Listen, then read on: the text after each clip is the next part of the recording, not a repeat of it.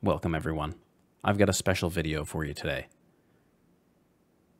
We reviewed the Curasim Controls Truck Simulator Control Panel, and I'd like to tell you about it. The device itself is well built, ships quickly, built in the United States. Curasim is trying to get their name out there. I purchased this at a reduced cost to review for you guys, and I hope you enjoy what I have to offer here. You're going to see a couple of different portions of this, all of which include talking about the button box, how to set it up. I'm going to show how to set it up on American Truck Simulator. Additionally, I'm going to give my thoughts about the piece, and you're going to see the piece, a 360-degree view of it, front, back, sides. I'm curious to think if you have one already, and if you don't, is this going to sway you from one or the other? Let's get to it and see what the Curasim Controls Truck Simulator Control Box is all about.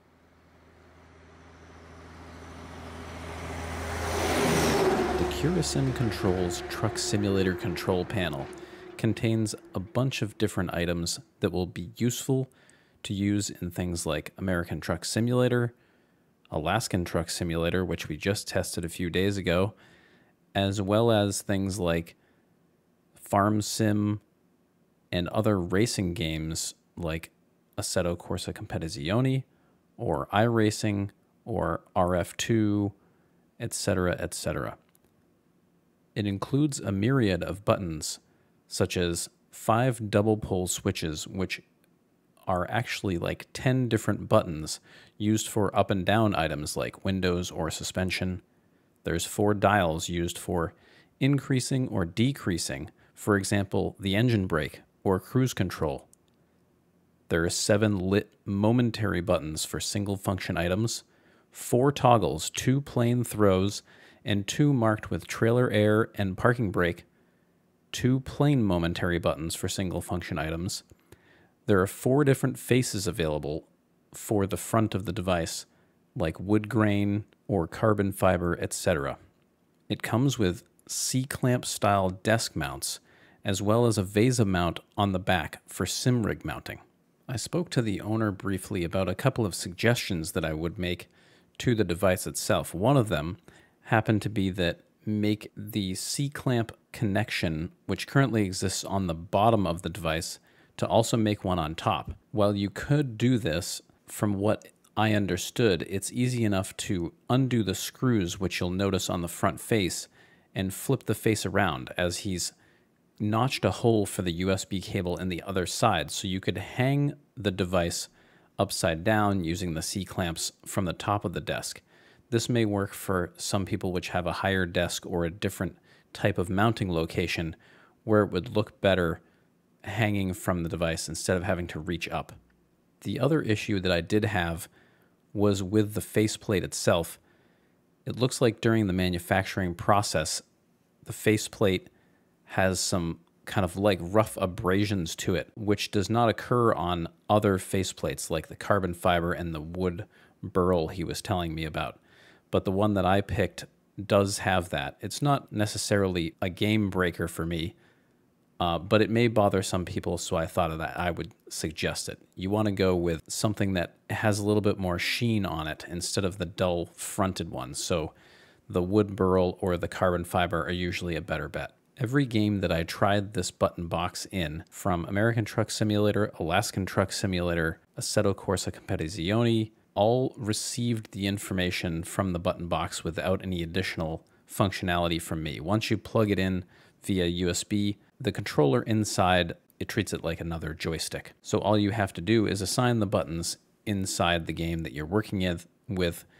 Remember, these are all manual, so you have to assign them yourself.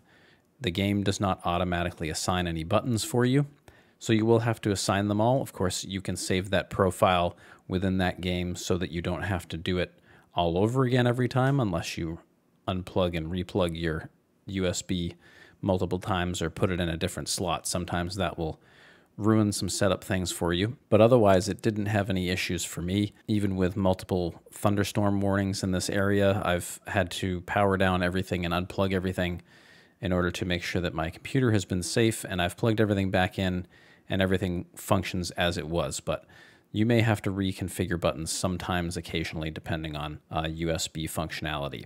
The double pole switches at the top of the box, which provide the up and down feeling like windows or suspension, those feel great. Very positive feeling when you press up and down. You can definitely tell that it's clicking. The momentary buttons, which are plain, not the LED ringed buttons, those also have a very positive function. You can feel them pushing into the front plate, and you know when they're being pressed. The lit buttons are a little bit small, and I don't have very large hands by any means, but you do have to press inside the ring to get it to go all the way in to activate. So sometimes there was an issue where it was not picking up the press if I wasn't very accurate with it, but the toggles all work great, as well as the dials are fantastic. Really enjoyed them for the engine brake modulation. So if you have multiple selections for your engine brake, like 1 through 5 or 1 through 3, you can easily dial it back or dial it up. In addition, especially in racing games like the one I play, Assetto Corsa Competizione, there's brake balance and brake bias adjustments you can make, and you can easily use that dial to rotate yourself forward or back in the brake bias very easily without having to press a plus or minus button. It makes it so much easier to get those very, very fine adjustments that you may need. Some games don't provide the toggle functionality. So, for instance, in American Truck Simulator, we have an engine brake, and you'll notice in the menu it says toggle function. If you use engine brake toggle, then you can flip the switch up, and that turns the engine brake on. Other games don't supply that same functionality, so using the toggles, you'll have to flip it up and then back down in order to flip it up again to turn it off and then back down. So that can kind of be a little bit of an annoyance when you're coming from American Truck Simulator or Euro Truck Simulator 2. But it's just something to keep in mind that those buttons are meant for a specific application. In some games, they won't work. One of my favorite buttons, which really isn't a button at all, is actually the key. The key is a momentary button which you can turn like a real key, and it will activate the button inside, which will cause the truck or whatever car to start. It's a very cool function, makes it feel much more realistic when you're driving a vehicle to have the key to start it up instead of just hitting 2 buttons to make it go. And that really speaks to the mechanical nature of us when we're thinking about starting our car or starting a truck. We always think about that key and turning it over. I'm sure that someday we will, like every car and truck, won't be using a key, but right now the key is still functional for me. So very cool addition there.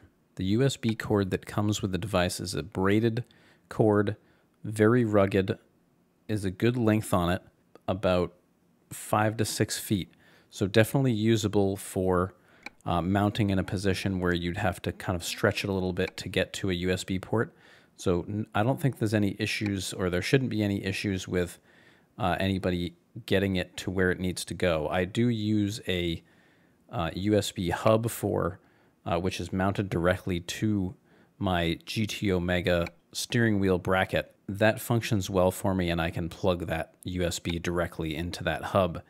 Everything works great from there. Some may not be as lucky, and you might have to use the actual PC USB plugs on the PC, and depending on where that PC is, would be where it needs to reach. But I think that 5 or 6 feet is usually a good enough distance, and so I would recommend that the USB is about the right length, in my opinion.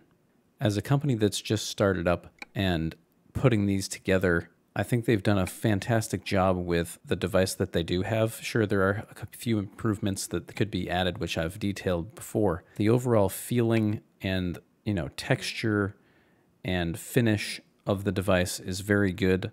All of the whole device functions. There are no broken switches. None of them don't work. They all worked on arrival.